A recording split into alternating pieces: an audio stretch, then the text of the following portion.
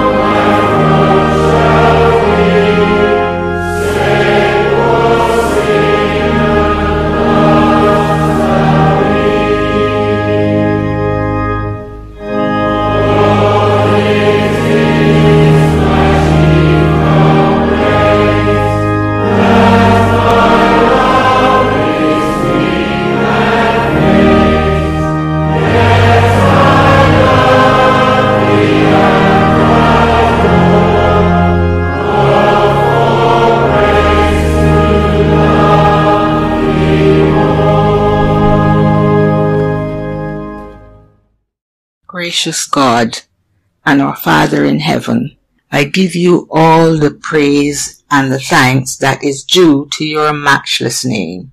Father God, you are so gracious and loving towards us, even when we have been less than faithful to you. Father, you have compassion on us and will hear and answer us when we call on you with open and contrite hearts. So, Father, we ask you for forgiveness and open our hearts to your love and compassion. For you are a true God, whose compassion faileth never. Dear God, we open our hearts to you and pray that you keep us ever steadfast, trusting only in your mercy and your grace.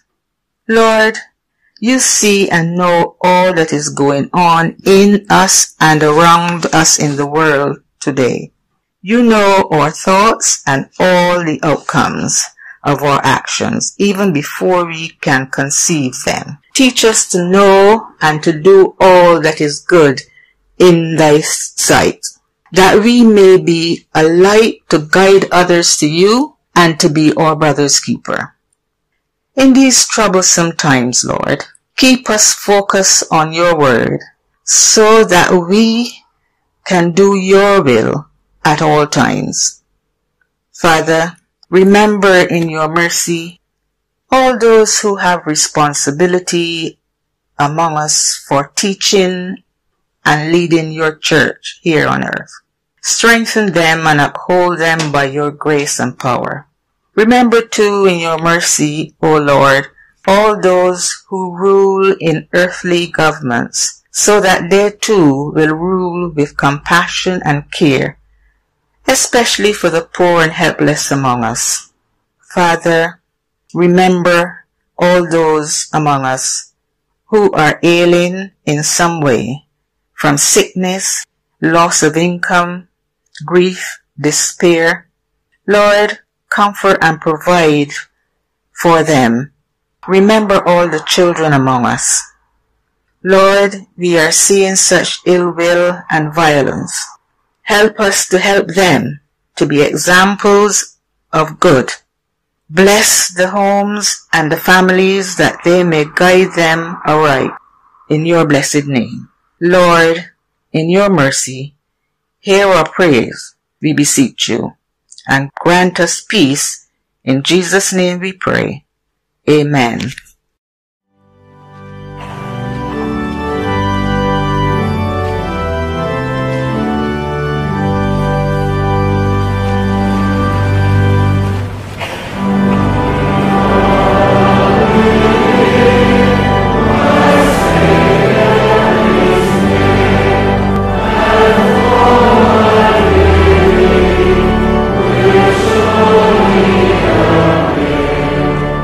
Amen.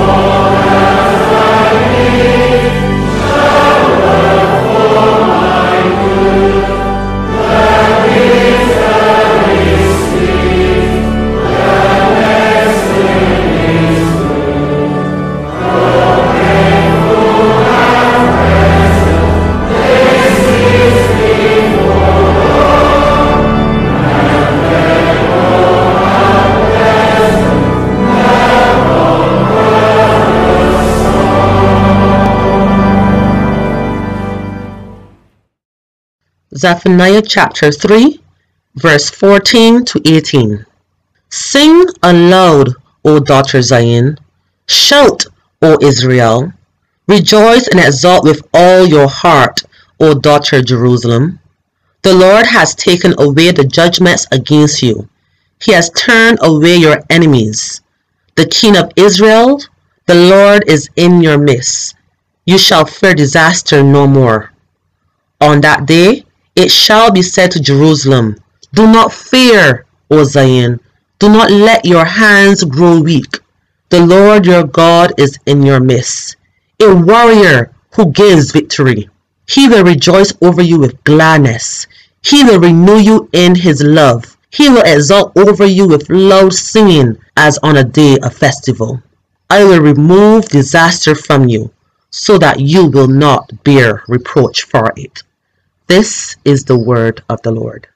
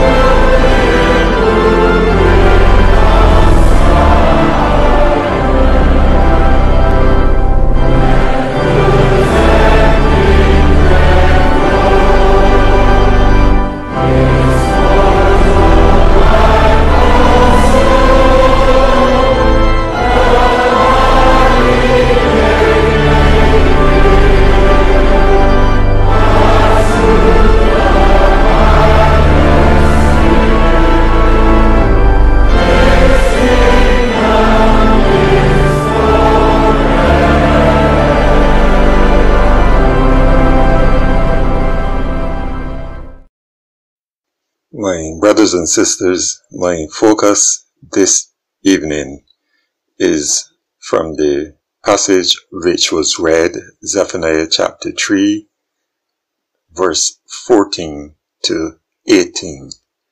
And I'm concentrating on verse 17. The Lord your God is in your midst, a warrior who gives victory. He will rejoice over you with gladness. He will renew you in his love. He will exult over you with loud singing. Let us pray. And now, O God, may the words of my mouth and the meditation of all our hearts together be acceptable in your sight, for you are our strength and our Redeemer. Amen. My brothers and sisters, as we reflect on this passage of Scripture, the first thing we notice is that the sovereignty of God is doubly emphasized by the use of the references, the Lord your God. It is also personalized. Not only the Lord, which can be universally and generally applied, but your God, which narrows it down to every individual whose trust is in God. This means that we can claim him as our God in a very personal way, as we have developed a personal relationship with him. Of course, you and I know that this comes through prayer, confession of our sins, reading the word, observance of the sacraments, and living out our faith with trust in him. As we take a further look, we are told that God is in your midst. In other words, we must make him the center of our lives, the pivotal point from which all of our activities and actions are directed, the very essence of all our being and existence. The human heart is in the center of our bodies. Without it, we cannot function, as we will be physically dead. So then, without God at the center of our lives, we will be spiritually dead. Throughout the Bible, we see instances of God being in the midst of human situations. In the book of Joshua, chapter 3, at verse 17, it is recorded that the priests who bore the ark of the covenant of the Lord stood on dry ground in the midst of the river Jordan while the Israelites crossed over. In Psalm 46, at verse 5, it says, God is in the midst of the city. It shall not be moved. In the book of Daniel, we see the divine presence walking in the midst of the fiery furnace. Daniel chapter 3, verse 25. Jesus promised that when 2 or 3 are gathered in his name, he will be in the midst. With all this in mind, let us look at the 5 exciting things in the passage that happen when we make God the center of our lives. Before we do so, I must again point out the powerful impact of the language used. Throughout the verse, it says, he will. This is different from he shall. He will carries a determination to carry out what is promised. For those of us who took marriage vows, we didn't respond by saying I shall. We said I will. Firstly, he is in our midst as a warrior. This means that he will fight for us. Remember that we wage war against sin and that on our own strength we cannot win. We also come up against rulers of darkness and spiritual wickedness in high places. Recall what it meant to Job to have God at the center of his life. Also the Hebrew lads in the fiery furnace. Remember also what happened for the Israelites when the Ark of the Covenant took center stage during the battles. They won, as that ark represented the presence of God. As a warrior, Psalm 46 describes him as the Lord of hosts and gives the assurance that he is with us. Secondly, it is he who gives victory. This means that he will save us. With him we are overcomers and victory is assured. In the book of Romans chapter 8 verse 37 we find the assurance that in all these things we will be more than conquerors through him who loved us. These things mentioned then are very relevant today. Hardship, distress, persecution, famine, nakedness, peril or sword. On this occasion he gives us the victory over these things. When we look at Psalm 46 verses 2 and 3, we get a glimpse of some of the things that can happen. But as we saw earlier, God is in the midst of the city, therefore it shall not be moved. This time, he takes the victory. The Bible also tells us that the battle is the Lord's. Often we forget this and try to fight on our own.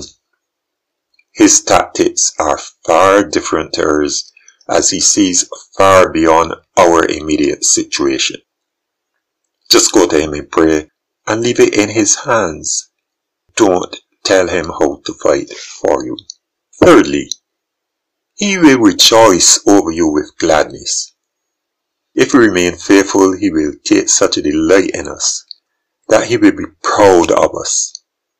If you have a wayward child who always does shameful and disgraceful things, you will not be too proud to introduce that child to friends and acquaintances. However, if that child is an achiever, you will be proud to let people know whose child he or she is. So it is with the Heavenly Father. That is why he could confidently challenge the devil to go after Job, because he knew Job's heart and Job's unfailing trust in him. Can our God say the same for each of us? Can he rejoice over us? Fourthly, he will renew you in his love.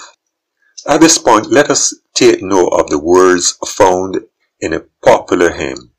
New every morning is the love. We know that with each new day, God's love for us grows and is strengthened as we walk and talk with him. Consider how Enoch walked and talked to God so that in the end, he was so renewed in God's love that he was translated. In our mortal experience, we start out loving someone passionately, but as time goes by, that love often grows cold to the point where the flames die. Not so with our God. Just bear in mind that such love is a two-way process. Every day we should endeavor to renew our love to God. Love the Lord your God with all your heart, and with all your soul, and with all your mind, and with all your strength.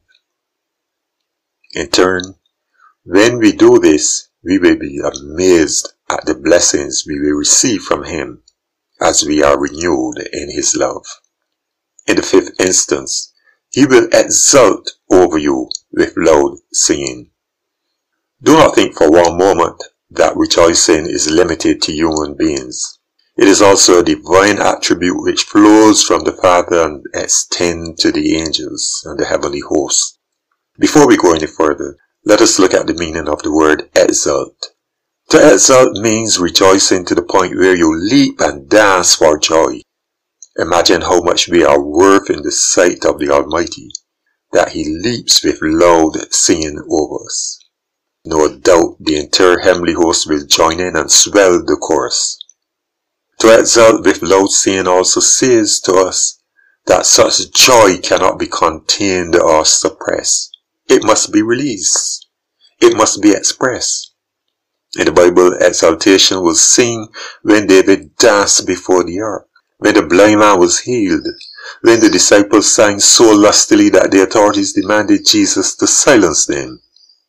It also implies that God can show approval of us. There were times in the Bible when the voice of God was heard in divine approval. One was at the baptism of Jesus. The other was on the Mount of Transfiguration. In our current state with the effects of the disruption caused by COVID-19, we need to be reminded that God is in the midst of our situation. Jesus was asleep in a boat when a storm arose. He was in the stern, the very rear end of the boat, but he was the peace and the calm in the midst of the storm. So my brothers and sisters, when we come to the realization that God is in our midst, it means for us protection, joy, peace, trust, hope, love, and ultimately victory. Finally, on the other hand, there are times when God shows his disapproval of us and our actions. When his anger is kindled against us, it can be strong and devastating, especially if we continue to grieve his spirit. However, because he is a loving God and wants the best for us, he sent his Son, our Lord and Savior Jesus Christ, to save us. He daily gives us opportunities to do the right thing. When we confess our sins, renounce evil and embark on a life of holiness, he will exult over us with loud singing. Remember that there is joy in heaven when one lost sheep is found. May we live in such a way that the Lord our God will always exult over us with loud singing, and that we always keep him in the midst of our lives. In the name of the Father, and of the Son, and of the Holy Ghost. Amen. My brothers and sisters, as we approach a new church year with all of its challenges, more so in this time of the COVID-19 pandemic, let us pray earnestly for our clergy, our laity, and our various congregations, bearing in mind that God is in the midst of everything. Victory in every adversity is assured. Let us pray. Almighty God, at this time we bring before you our church, your church, which was established as a living body through your Son, Jesus Christ. As we face uncertainty with the approach of a new church year, we are certain of one thing, the promise which Jesus gave to us when he said, "Upon this rock I will build my church, and the gates of Hades will not prevail against it." Also your promise that you will never leave us nor forsake us. And so we bring the temporal leadership of the church before you, our bishop, our presbyters, deacons, deaconesses, our preachers, stewards, and class leaders. Strengthen and undergird them with your Spirit's might. Give to us all a new vision of where you want us to go with you, especially at this time of the COVID-19 pandemic. Most of all, help us to move forward with confidence, knowing that you are in the midst of every situation. For indeed, this is the God we adore, our faithful, unchangeable friend, whose love is as great as his power, and neither knows measure nor end. 'Tis Jesus, the first and the last, whose Spirit shall guide us safe home. We'll praise him for all that is past, and trust him for all that's to come. Amen.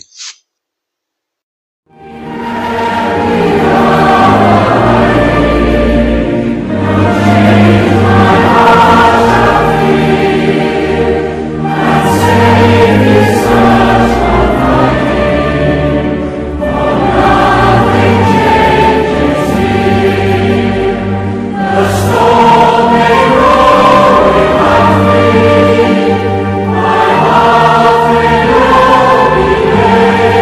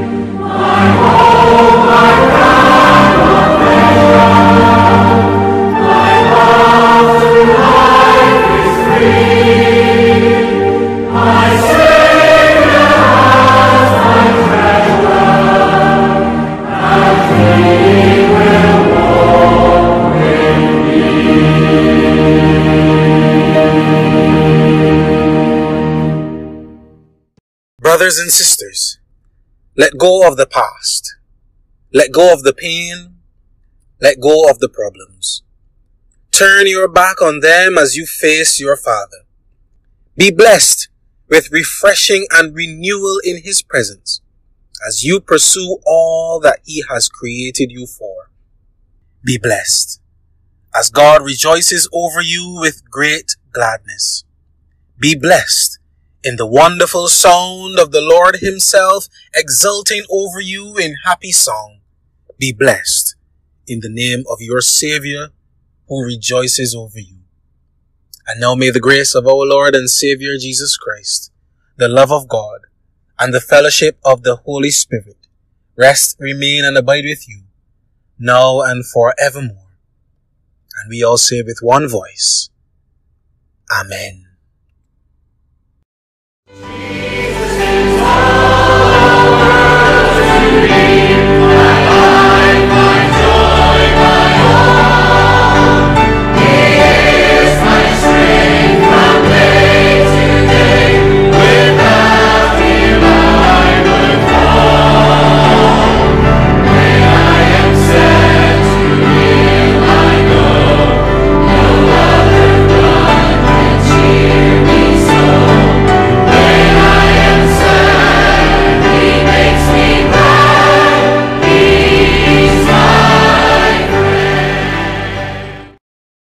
Thank you for being a part of our daily devotion. We trust it has been a blessing to you. Now together, let us hold fast to His word and may it dwell in all of us richly.